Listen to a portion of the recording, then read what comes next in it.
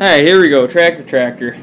You'll notice the banshee's still in pieces. We're getting there. I don't know when the videos are actually going to come out, but either way, we're going to work on this for a little bit. I don't know. There's the whole build series, which I'll put in one of the cards for this thing, which I never really finished. It ended with me kind of painting it, I think. Never showed it actually driving after it had a throttle hooked up. So there's one clip of it driving.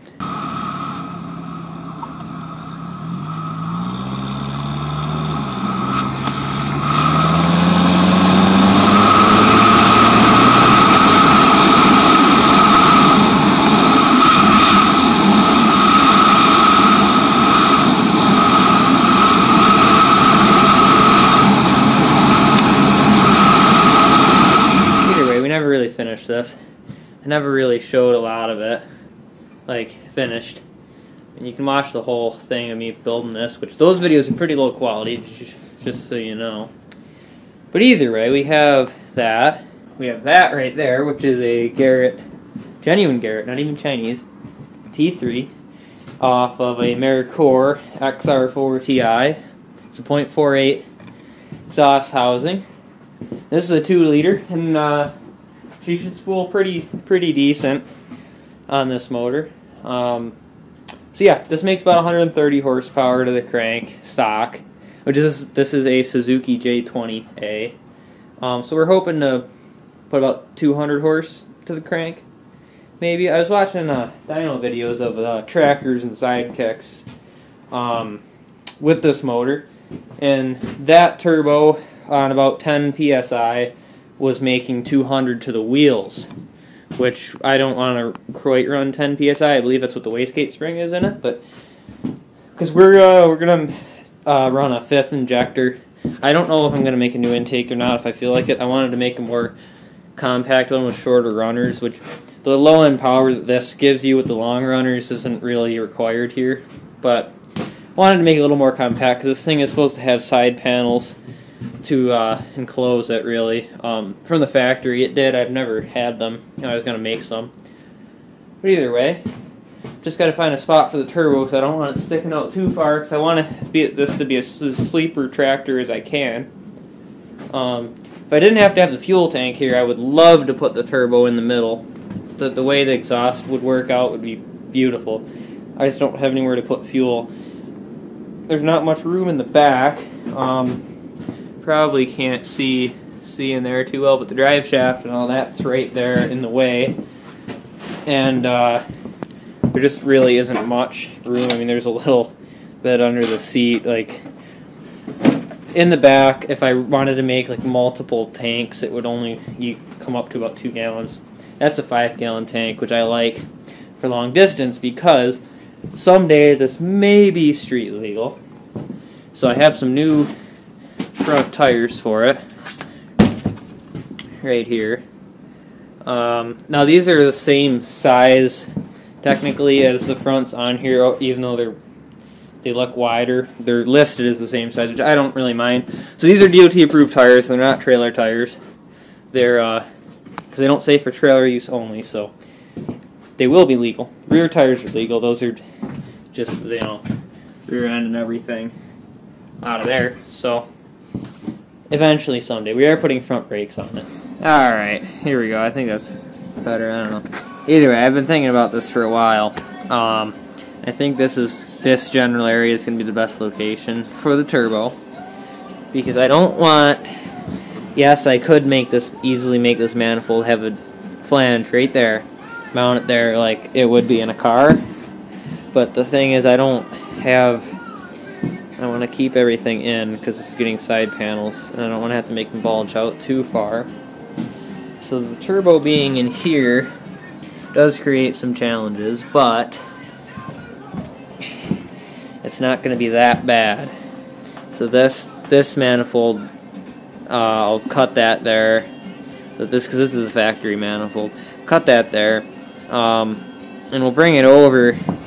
And the issue I have is that this turbo was designed to be mounted on the other side of the engine with the exhaust coming out that side, which it bolted on like this, and this was the downpipe. I don't want to have to make something new for this. This is just a nice 2-bolt simple flange there.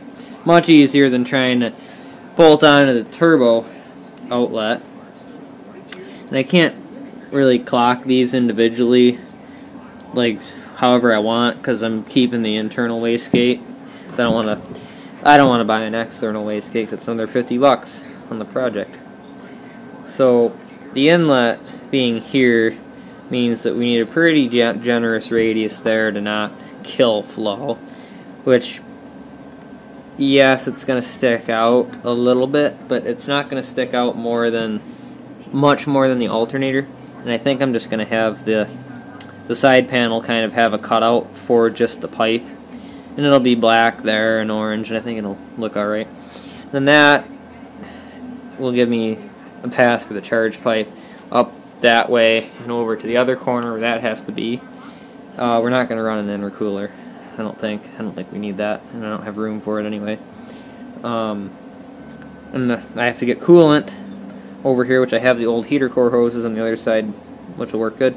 Then oil feed I can get out right there, so that's not going to be too bad. Then the drain, I'm going to have to go into the pan probably, out the bottom, and all that.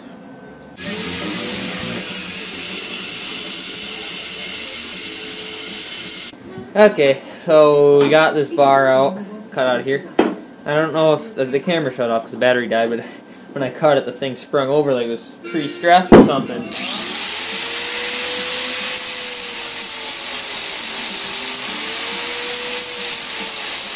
Alright, so we got this tacked on with the, I don't even want to call it a welder, one of the 90 amp flux core welders, and we got our welding wire. It's probably hard to see. Got the welding wire in there. I don't have a roll that fits that. I only got a 10-pound spool, so yeah, we're just gonna tack it down here because I'm stuck out in the barn with no access to real welders. So once this is tacked up and mocked up, then I'll bring it up and TIG it maybe. And yeah, I didn't really want to TIG weld this stuff because I mean I cleaned it up a little. You can see that.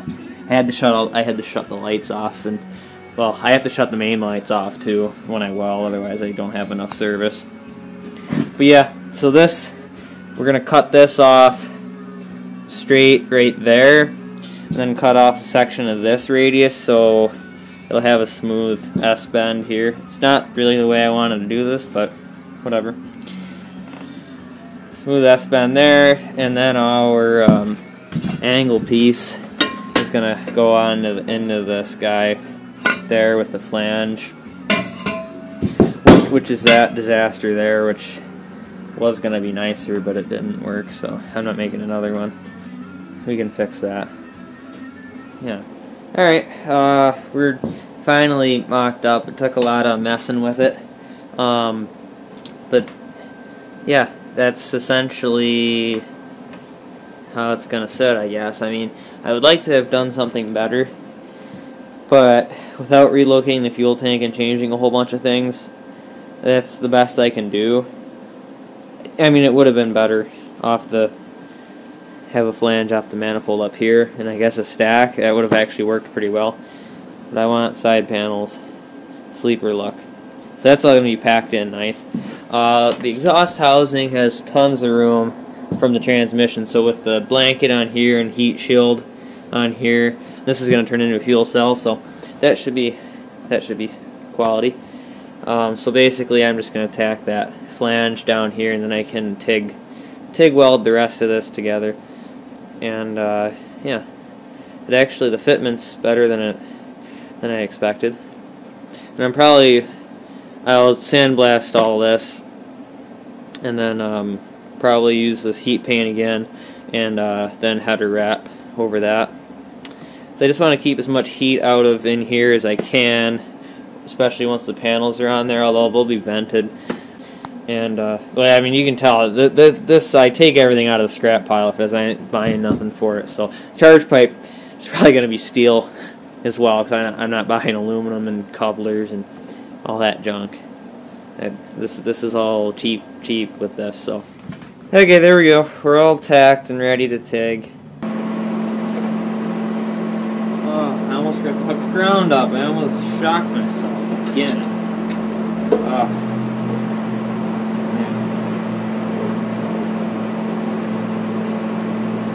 Alright, I tried to film the welding, but the camera died, of course. I don't know if there's anything left of that clip. I'll throw it in just cause, but I did have a clip of this thing making turbo noises, so I'll toss that in. This video is just a jumbled mess here. Anyway, I did get a feed line hooked up, which that was the factory feed line, right to where the oil pressure sender used to be. So we're working on getting the drain hooked up. So I'm just about to pull the oil pan off. Down here, just getting ready to get all of our bolts off for that guy, and we're gonna weld a fitting to that. Get that. I don't know if I have the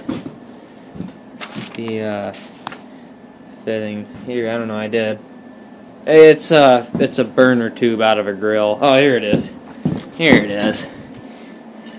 So I'm just gonna cut the fresh part there to there. There's no holes in it, and I'm just gonna run a little tiny bead around there since I don't have a bead roller. And there's our one fitting.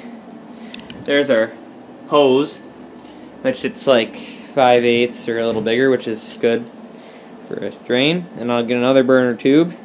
Do the same thing. I'll have to make a flange for the bottom of the turbo because I don't have one, but it's easy to do.